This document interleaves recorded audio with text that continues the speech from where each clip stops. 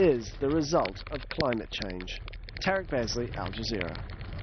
Let's get more on this. Dana Nuccitelli is an environmental scientist at a private environmental consulting firm in the US. He joins us live now from California. Now, the logic is that the warmer weather is leading to more extreme weather. Is the link that direct? Is it that clear? Yeah, for hurricanes, there's been a lot of research to this point showing that a warmer world means warmer oceans, and warmer oceans are basically fueling stronger hurricanes. And in just about every ocean basin to this point, the strongest hurricanes have become stronger over the past several decades, including in the western Pacific where Haiyan struck. Right, so are you saying, just to be clear, that they're causing, or global warming perhaps is causing more severe typhoons, or are you saying that they're actually causing more? The frequency is a little unclear at this point. Previous research, it was believed that the strongest hurricanes have become more frequent, but the weaker hurricanes have become less frequent. But the more recent climate models, they're showing that generally hurricanes may become more frequent, but the frequency is still an unclear issue in the research.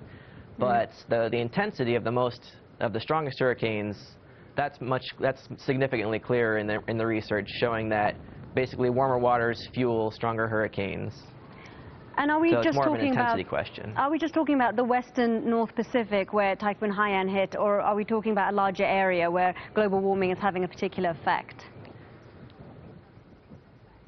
In terms of hurricanes, it's almost every ocean basin at this point has shown an increase over the past several decades in the strongest hurricanes. It's difficult to connect that to human-caused global warming. But at this point, what we can say is that we are seeing more intense, that the strongest hurricanes are becoming more intense almost all around in every ocean basin.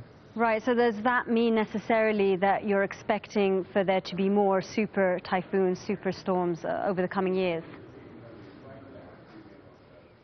Yes, I think as the planet continues to warm and the oceans continue to warm, they will continue to fuel the stronger hurricanes, and we'll see the superstorms like Haiyan most likely will occur more frequently, and they'll become more normal and more commonplace. Bad news indeed. Well, Dana Nuccitelli from Sacramento in California, thank you so much for giving us your thoughts on this news hour. Thanks for having me. Let's stay with this story. There are 10 million Filipinos living abroad.